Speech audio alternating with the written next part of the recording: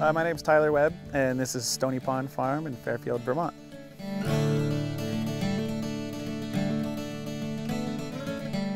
We're 100% certified organic, grass-based, diversified dairy. Dairy farming is primarily our main enterprise. We milk a little over 35 to 40 cows seasonally, so we're unique in that aspect, 100% seasonal herd, and that we calve in the middle of March, milk all the way till January, and then both the cows and us get a little bit of a vacation for the winter. Renewable energy and organic farming, or farming in general, you know, we're stewards of the land. This is our job, and we walk around and we're connected to the land and very aware and very in tune into environmental changes and what's happening.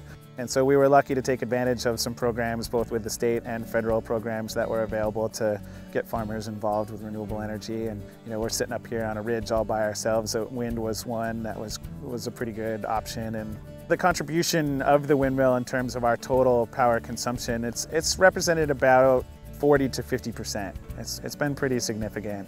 Yeah, real benefit. And then one of the more significant consumers of power from the dairy perspective is our hot water consumption for the cleaning of the facilities and the pipeline system. We're using 180-degree water.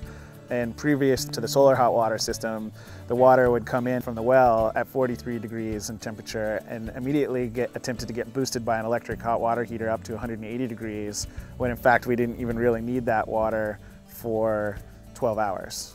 So the solar hot water system, now the water goes from the well into a tank where it's heated by the sun up to 140 degrees and then boosted to 180. And so the combination of the wind turbine and the solar hot water was a real significant energy savings. And it's made a lot of sense.